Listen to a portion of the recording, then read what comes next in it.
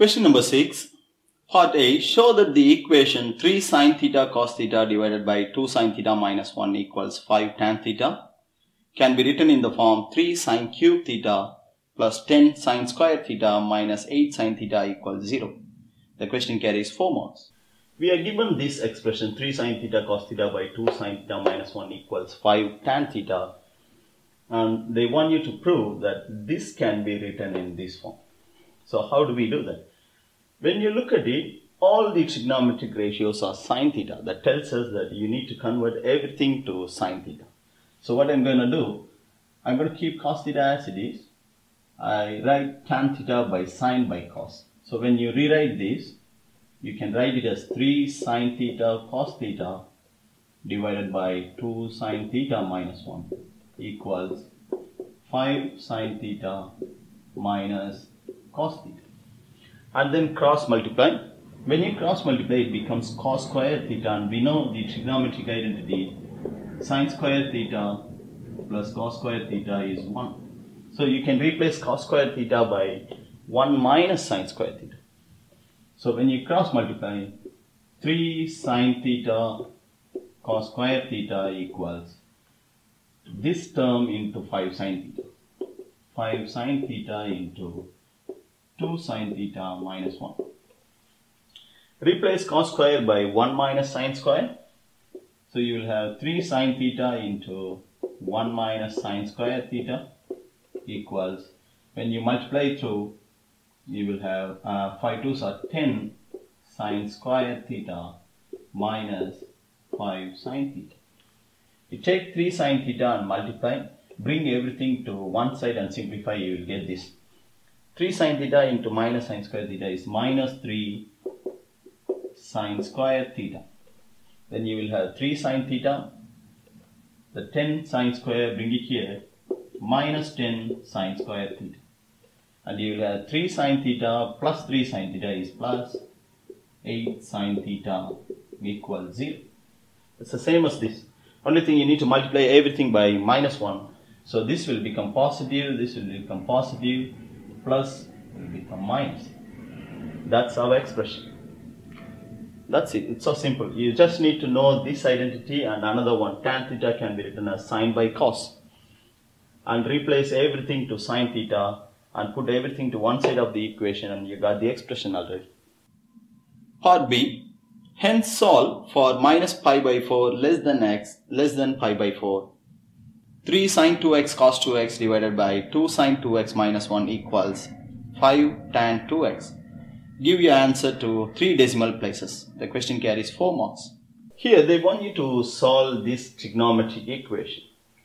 So when you compare this with part A, it's the same thing. Instead of theta, you have 2x. You see 2 sin 2x, 5 tan 2x. That tells us when you simplify this, you will get the same expression, but in terms of sin 2x.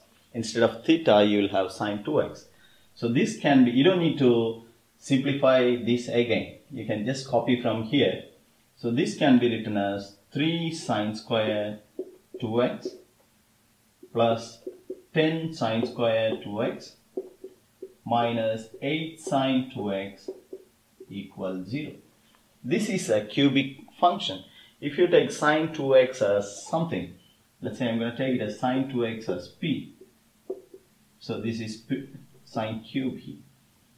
3p cube plus 10p square minus 8p is 0. When you solve this, you will get 3 solutions, 3 p values. Replace p by sin 2x, so you will have 3 trigonometric equations. Solve them separately one by one within this limit. If you take p out as a common factor, you will have 3p square plus 10p minus 8 is 0.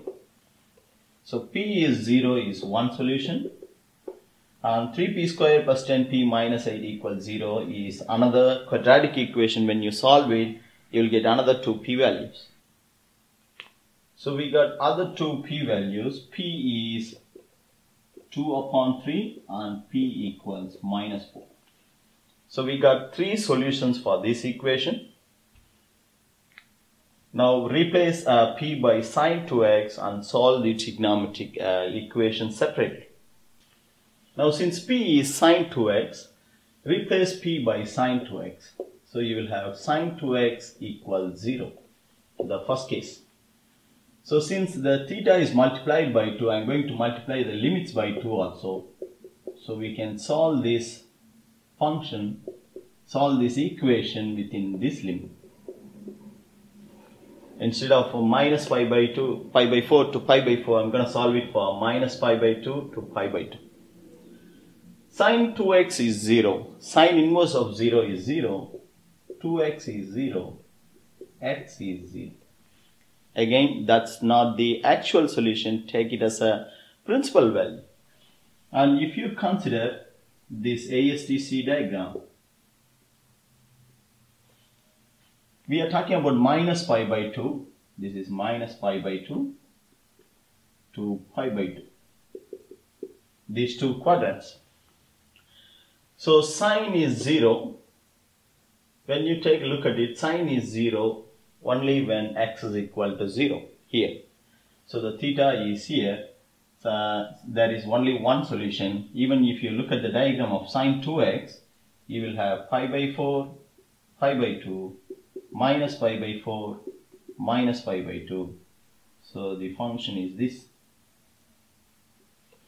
That's the sine 2x graph within the limit minus pi by 2 to pi by 2. So sine is 0 at only one point. So you can take this as a solution. X is 0. That's one of the solution. Now we are going to consider the second case. Second case, sine 2x is 2 upon 3. So find 2x, which is sine inverse of 2 upon 3. Take it as the principal value and look for a quadrant where your sine theta is positive. Sine theta is positive here and here. So I got the principal value is 0.7297. This is our principal value. That's not the final solution. Now we need to consider this limit minus pi by 2 to pi by 2.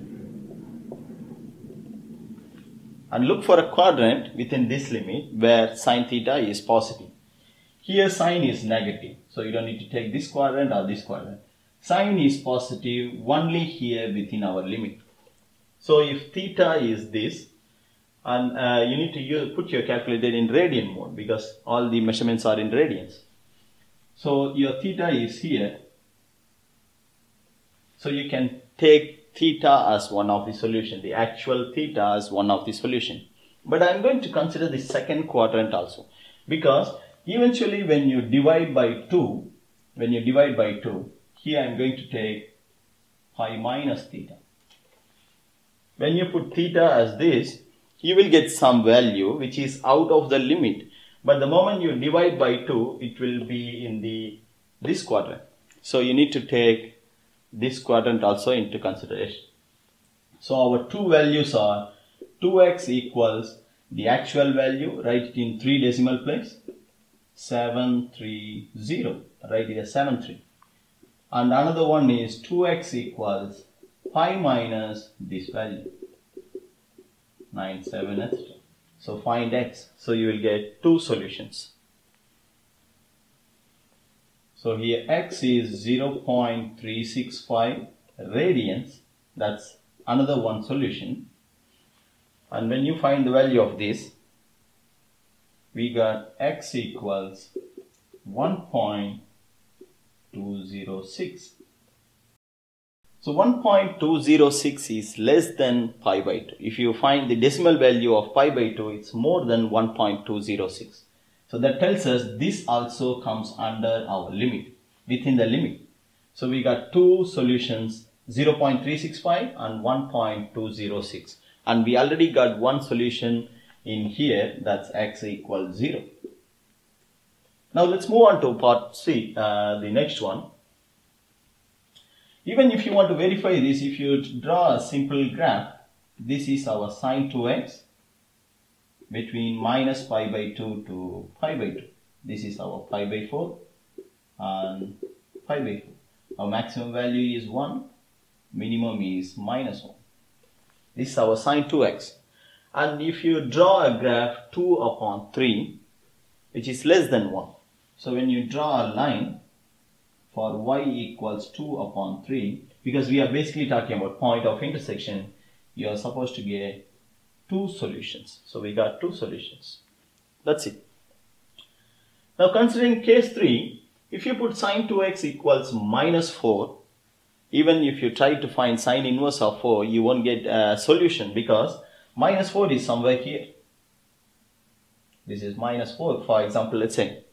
There is no point of intersection at all. So for this case 3, you can't find a solution at all. You can just neglect this. So we have 3 solutions. X is 0, x is 0.365 radians, x equals 1.206 radians. Question number 7, you are given a figure. Solar panels are installed on the roof of a building. The power P produced on a particular day in kilowatt can be modeled by the equation. You are given an equation, a function P, where T is the time in hours after midnight. You are given a table.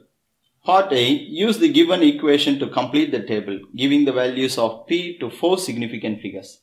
The question carries 2 marks. Here you are given the function P. They want you to complete this table. That means replace T by 10 here and find the value. Replace T by 11.5, find the value here. And write the value in 4 significant figures. So the first value is, when you replace T by 10, it's 1.2. This is 1.8819. So when you round it to 4 significant figure, 1.8882, 2.45. And the next one is 2.821. That's it. It's just 2 mark question. Replace T by the missing values. Replace T by this value here and you will get the value. Part B. Use the trapezium rule with all the values of P in the completed table to find an estimate for the amount of energy produced between 10 and 12. Give your answer to 2 decimal places. The question carries 4 marks. Now in part B, they want you to apply the trapezium rule to find the total energy produced between 10 to 12. So the trapezium rule is h upon 2. H is the width, it's 0.5 here, into y0 plus yn, the first value and the last value, plus 2 into the rest of the sum of the rest of the y values. That's the trapezium rule. Just apply the trapezium rule. The width is 0.5 divided by 2 into first value 1.2 plus the last value 2.95 plus 2 times the rest of the values. 1.882 plus 2.45 plus 2.821. So the answer is 4.614. Round it to 2 decimal places. It's 4.61. Because they want the answer in 2 decimal places. That's it. You need to know the trapezium rule. Substitute plug in all the values of y0 all the way until yn. All the values here. You will get the final solution. Question number 8. A sequence A1, A2, A3 is defined by an plus 1 equals 2 into an plus 3 whole square minus 7 and a1 equals p minus 3 where p is a constant. Part A. Find an expression for a2 in terms of p, giving your answer in its simplest form. The question got 1 mark. In here, they want you to find the value of a2 in terms of p. We have a1 already. When you substitute n is equal to 1 here, our a2 is 2 into a1 plus 3 whole square minus 7. Replace a1 by this. So you will have p minus 3 plus 3. Minus 3 plus 3 can be cancelled. You will have 2p square minus 7. That's our a2. That's it. Just 1 more question. Part B. Given that summation n equals 1 to 3 an equals p plus 15. Find the possible values of A2. The question carries 6 marks. Here you are given summation n equals 1 to 3, an equals p plus 15. They want you to find the possible values of A2. So this can be written as A1 plus A2 plus A3, n equals 1 to 3 equals p plus 15. We are going to substitute the value of A1, A2 and we find A3 also and substitute here and simplify. You will get the values of p. Substitute the p back in here so you can get the value of A2. So A3 can be written as, if you replace n by 2, A3 is 2 A2 plus 3, 2 into A2 plus 3 whole square minus 7. But we know our A2 is 2p square minus 7. Substitute here, you will have 2 into 2p square minus 7 plus 3, which is 2p square minus 4 whole square minus 7. Expand this, you will get 2 into a minus b whole square is a square minus 2ab. 4 4s are 16, p square plus b square minus 7. So when you simplify this, remove the brackets and simplify, you will get 8p to the power 4 minus 32p square plus 32 minus 7 is plus 25. Substitute here. So A1 is p minus 3, A2 is 2p square minus 7, A3 is this 8p to the power 4 minus 32p square plus 25 equals p plus 15. Simplify this, our p can be cancelled and you will have minus 3 minus 7 is minus 10, goes to the other side, plus 10, 25, 25. These constants also can be cancelled. So we are left with 8p to the power 4 minus 32 plus 2 is plus 30p square is 0. So if you take p square as common factor out, you will have 8p square plus 30 equals 0. Equate them separately 0. So p is 0. That's our first solution. When you equate this to 0, your p square will be minus 30 divided by 8. It's not supposed to be minus 30. Something is wrong because minus 32 plus 2 is minus 30. So you will have plus 30 upon 8. So when you find, you can write this as 15 upon 4. So your p is plus or minus square root of 15 upon 4 or square root of 15 upon 2. Square root of 4 is 2. We are trying to find the value of A2. So you can straight away, you don't need to find the value of p. You can straight away substitute p square here. So when you substitute p square equals 0, our A2 is minus 7 and then substitute p square as this and find 8. So we got 2p square. First one is 0, another one is 15 upon 4. Substitute here, our A2 is, when you substitute 0, 2 times 0 minus 7, that's one possible value. When you substitute p square by, replace p square by 15 upon 4, our A2 is 2 times 15 upon 4 minus 7.